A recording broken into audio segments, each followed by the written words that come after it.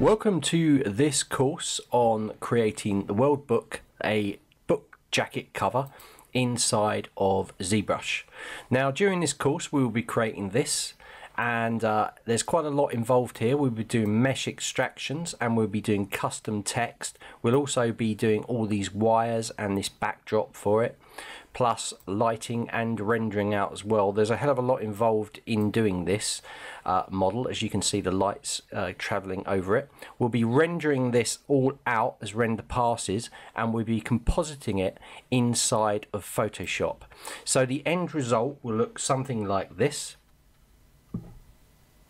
And as you can see, this is a book jacket cover here, and we've got all this detail. This has been rendered out at high res, so if I look at it 100%, you can see there's a lot of detail inside of this model, plus all of the jewels and everything else, and all the shadows and the back cover, and basically rendering it out to be like a book jacket cover here.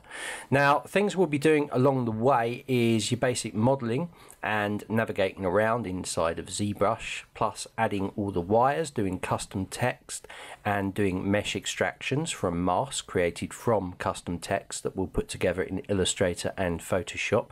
All of the asset files are available for you in the course as well. So it's going to be really good. We're also going to look at how we can texture using Spotlight. So we'll actually use proper textures and texture that on the model. Be using cavity mask, we'll be polygrouping, be doing so much stuff. It's unbelievable. Working with Z-spheres as well. So we're covering pretty much all of the tools that you would use inside of ZBrush to create this end result.